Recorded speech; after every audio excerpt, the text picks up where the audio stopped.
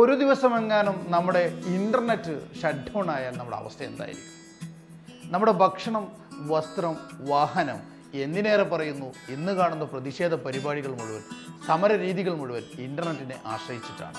മെൻഡേസ് കഫേയിൽ ഞാൻ അഷ്റഫ് മലയിൽ.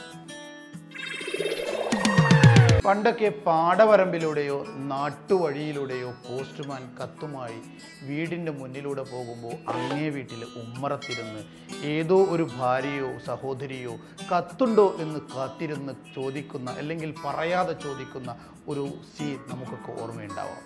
കമ്മ്യൂണിക്കേഷൻ്റെ തുടക്കം അങ്ങനെയൊക്കെയായിരുന്നു നമ്മുടെ മുന്നിൽ.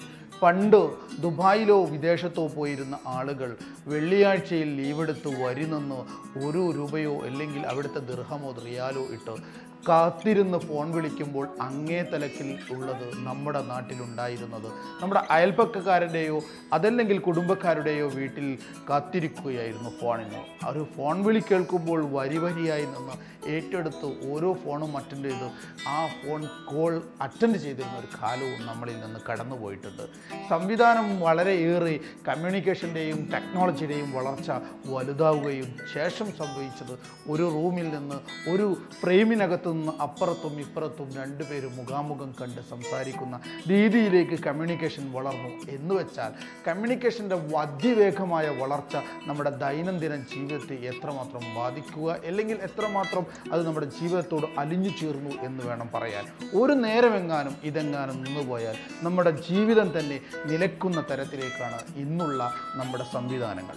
ഇപ്പോൾ ഇങ്ങനെ പറയാൻ കാരണം, കഴിഞ്ഞ 2 വർഷത്തിനിടയ്ക്ക് ലോകത്ത് ഏറ്റവും കൂടുതൽ ഇൻ്റർനെറ്റ് ഷട്ട് ഡൗൺ ചെയ്ത രാജ്യം നമ്മുടെ ഇന്ത്യയാണ്. അതിനർത്ഥം നമ്മൾ ജീവിക്കുന്ന ഈ രാജ്യത്ത് ഏതു സമയവും ഇത് ഇല്ലാതാവാൻ സാധ്യതയുണ്ടെന്ന് വേണം നമുക്ക് കരുതാൻ. പ്രത്യേകിച്ച് ഈ കലുഷമായ ഈ പ്രതിഷേധ സംഗമങ്ങൾ നടക്കുന്ന ഈ സമയത്ത് പ്രതിഷേധക്കാർക്ക് മാത്രമായിരിക്കില്ല അതിൻ്റെ പ്രയാസങ്ങളുണ്ടാവുക, സാധാരണ ജീവനക്കാർക്കും അതിൻ്റെ പ്രയാസങ്ങളുണ്ടാവും. ഇൻ്റർനെറ്റ് ഇല്ലാതിരിക്കുമ്പോൾ ഒരു ദിവസം കൊണ്ട് നമ്മുടെ പ്രതിഷേധത്തിൻ്റെ ശക്തി കുറയും. നമ്മുടെ മൊബൈൽ ഫോൺ ചത്തുവീഴും, ഡാറ്റകൾ തീരും, പരസ്പരം ആശയവിനിമയങ്ങൾ കൈമാറാൻ നമുക്ക് മറ്റു മാർഗമില്ലാതായി തീരും, നമ്മൾ ഒറ്റപ്പെടും. ഇവിടെയാണ് നമ്മൾ പരിഹാരങ്ങൾ കാണേണ്ടത്.